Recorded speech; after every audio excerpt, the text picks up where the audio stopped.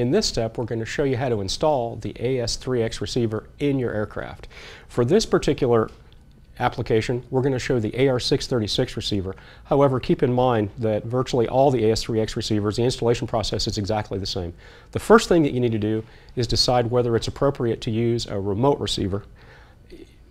The way to make that decision is, obviously, if you have a large aircraft, if you have a gas or glow-powered aircraft, or if you're going to fly your aircraft at great distances, a remote receiver is highly recommended. Of course, a remote receiver simply plugs in the side. In some of these receivers, it's optional. In some of the receivers that have higher channels, it's actually included. So first make that decision based on the type of aircraft that you have. So if you have an aircraft with a lot of conductive material, it's highly recommended that you use a remote receiver. Here we're going to be installing this in a Carbon Z yak, and actually it's fine either way. In this case, we're going to install it without the remote, but in any case, this is kind of the middle of the road where you can go either way.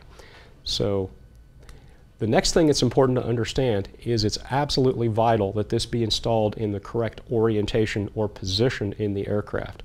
So keep in mind there are sensors that sense the 3-axis, roll, pitch, and yaw, and this receiver needs to be installed in such a way that it's parallel and perpendicular to those axes.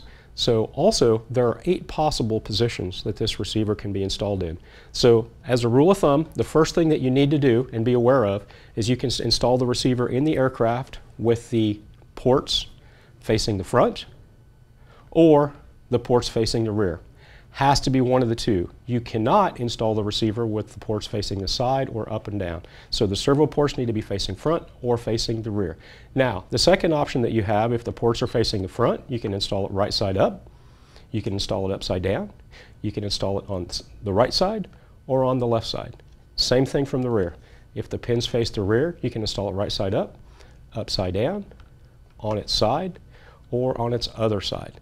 What's important, however, is when you install it in any of these 8 positions, that the faces of the receiver, the flats of the receiver, need to be parallel and perpendicular to the axis. So if I install it like so, the flat portion needs to be parallel to the pitch axis, and the vertical line needs to be parallel in this direction, and then the same thing with yaw.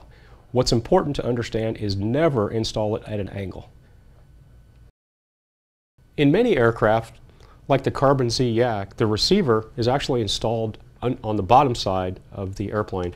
We've turned the airplane over, and of course we've removed the hatch that allows us access to the area where we install the receiver.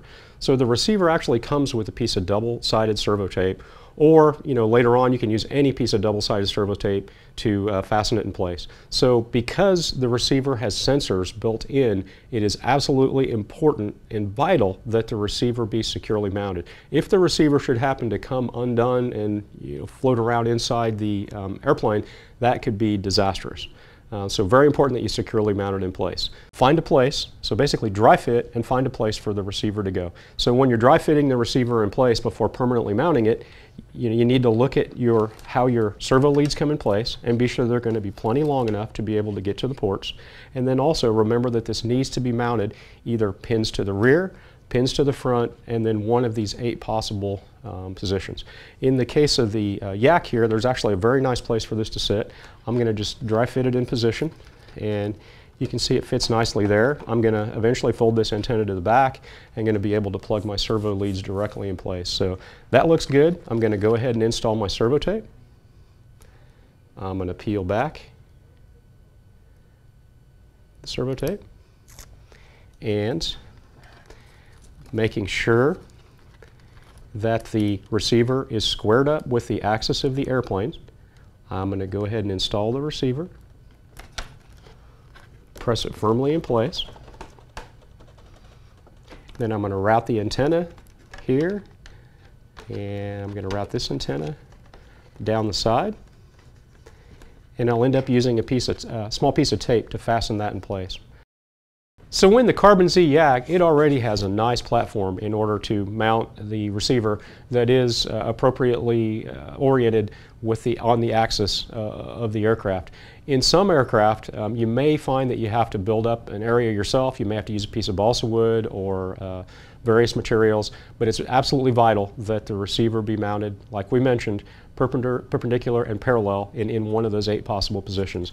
Another important thing to realize is this is an electric airplane, and of course it's primarily constructed of foam. So vibration in this airplane is really minimal.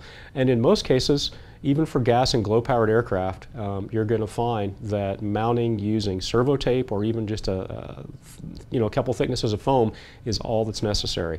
If you find an application that's a really high vibration level application, of course the first thing you need to do is, if possible, is get rid of the vibration. Be sure that the prop's balanced, be sure that the engine is mounted correctly. At first try to eliminate the vibration. But obviously in some cases, like if you have a large displacement, single cylinder gas engine, it's going to shake a lot. In those instances, it's a real good idea to mount the receiver in greater thicknesses of foam, and you just have to go through trial and error to find out how much it takes. We're going to show later in the video how to actually set up flight modes such that the gyro is completely turned off. The AS3X system is completely turned off and it's safe to fly no matter what the vibration level is, and then you can turn it on in flight. And if the vibration level in the aircraft is so great that it actually gets into the AS3X system and causes some negative effects, you'll safely be able to flip out of that. So we'll show you how to do that in one of the future videos.